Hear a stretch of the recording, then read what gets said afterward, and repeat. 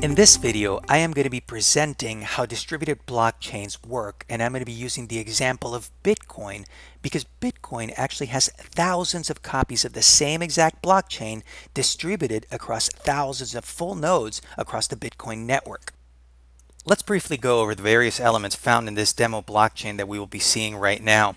We will be focusing on multiple copies of a blockchain. So as you can see, we have a peer A, we have a peer B, we have a peer C. In the case of Bitcoin, there will be thousands of copies of the blockchain.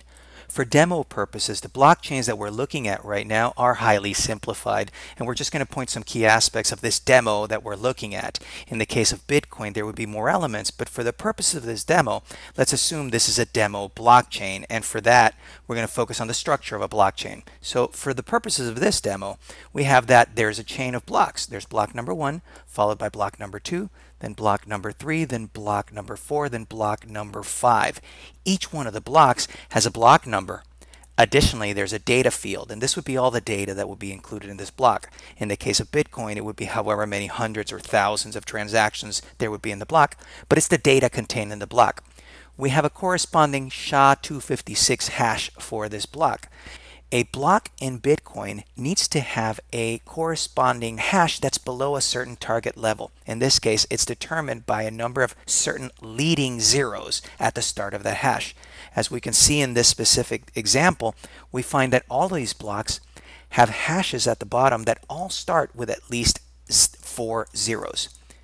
So what we find also is that this chain of blocks that we're seeing here, every block is linked to the following block. And what I mean by that is block number 3 has a corresponding hash that begins with 4 leading zeros, and in this case ends in 140BF.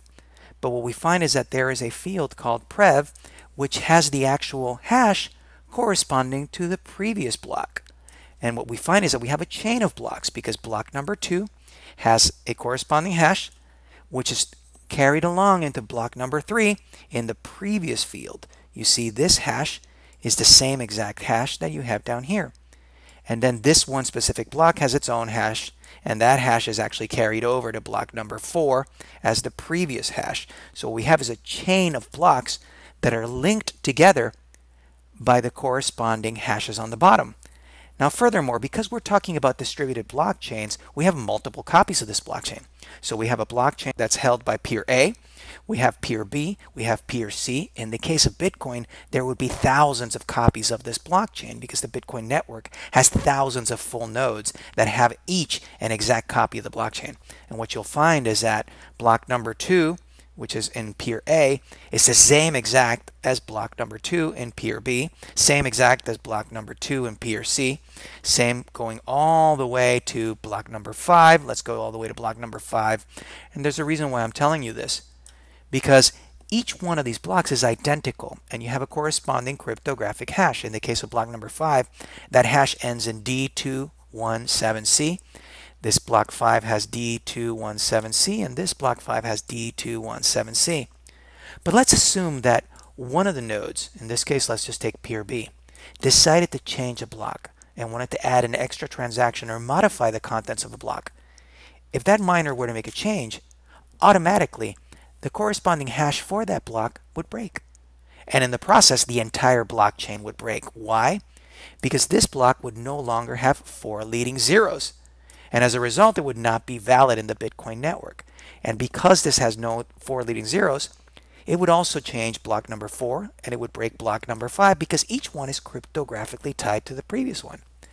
Now, even if this miner were to try to mine this block to try to make it back so it would be valid according to the Bitcoin blockchain requirements and have a corresponding hash with a leading number of zeros, in this case 4 leading zeros, even though this block would still be valid again, it still would not fit with the rest of the blockchain. You would also see that the rest of the network would still have an identical copy of the blockchain that would not match this broken chain. So in this case, this one specific miner veering off and breaking off the blockchain would have no impact whatsoever on the rest of the network because the rest of the network would have an identical copy of the Bitcoin blockchain. And even if this miner were to continue trying to mine his way to the front and remine each block, trying to create a new block of transactions and have the corresponding numbers of zeros, you would still find that the cryptographic hash for his block number 5 would not match the cryptographic hashes for the other nodes. So in this specific case, what you find is that the rest of the network would automatically be able to see that this specific blockchain does not match the rest of the blockchain. I hope you enjoyed this video and that you learned something in the process. I bring you brand new videos every single week, so I invite you also to subscribe so we can stay in touch. Also, if you have any comments or suggestions, please leave them below. I would love to hear from you. Until next time, we are changing the world, one blockchain at a time. I'm George Levy. Thank you for watching.